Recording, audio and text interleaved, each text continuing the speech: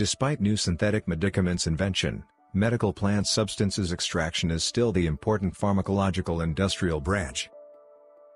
Some serious diseases are really hard to cure without synthetic antibiotics of new generation, but regardless their expansion, medicines produced from plants remain effective.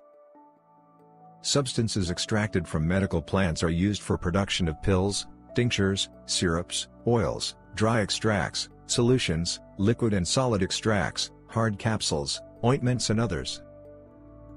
One of the main issues of extraction from medical plants is small yield of biologically active substances, due to which medical raw material overspreading occurs. Extraction can be carried out due to ultrasound, flow turbulence and pulsation, low frequency, electric pulse and magnetic pulse effect, high frequency electromagnetic field influence, electroplasmolysis. Each of the listed approaches gives result, but it can be improved if you use combination of different physical factors and chemical processes impact on plant material.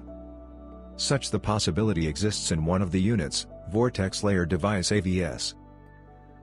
The vortex layer device consists of an inductor of a rotating electromagnetic field, a working chamber made of non-magnetic material and ferromagnetic particles. When voltage is applied to the inductor winding, ferromagnetic particles begin to move in the working chamber, constantly coming into contact with the walls of the working chamber, with each other and with particles of the processed plant material. Various processes occur in the working chamber, which have a beneficial effect on the extraction of biologically active substances from medicinal plants.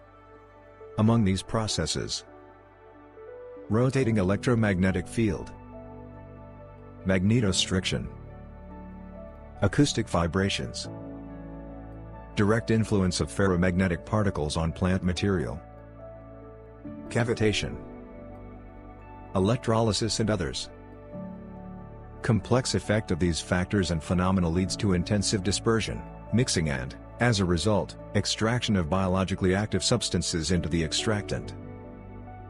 To confirm the efficiency of the vortex layer devices, we conducted an experiment on the extraction of biologically active substances from rosehips. Rosehip fruits were processed in the working chamber of the AVS 100 vortex layer apparatus for 60 to 180 seconds. It was defined that after processing in the device, the most active extraction of biologically active substances is achieved after 1 hour of infusion, unlike other processing methods, after which the raw material can be infused for 18 to 20 hours.